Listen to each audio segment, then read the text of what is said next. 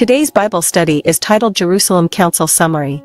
In our dashboard study of Galatians, thus far, Paul has been building the case for grace with a historical commentary regarding his encounters with Peter, the rest of the 12, James the Lord's half-brother, and some false brethren, ultimately in and around the Jerusalem Council of Acts 15. So far, we've heard Paul note his Jerusalem presentation of gospel, which I preach among the Gentiles, was conducted privately to them which were of reputation, namely Peter, the other kingdom apostles, and James.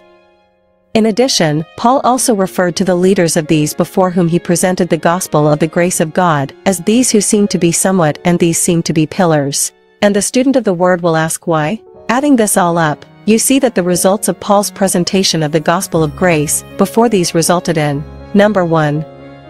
These in conference added nothing to me. Number 2.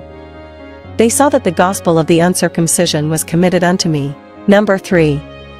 They perceived the grace that was given unto me, such that they gave to me, and Barnabas the right hands of fellowship, and, Number 4. As a result, they determined that Paul had been selected by the Lord to go unto the heathen and they unto the circumcision. Whether the 12 in company realized that God had concluded Israel in unbelief for rejection of the witness of the 12 and the little flock, Romans 11 verse 32, is not stated, but by this time it appears it had certainly occurred.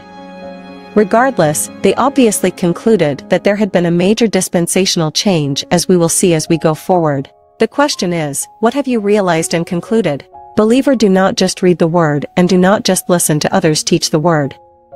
Instead, study to shew thyself approved unto God, a workman that needeth not to be ashamed, rightly dividing the word of truth. 2 Timothy 2 verse 15, KJV, and ask why. As a believer, this is your instructions and obligation. Thank you for listening to this Bible study today.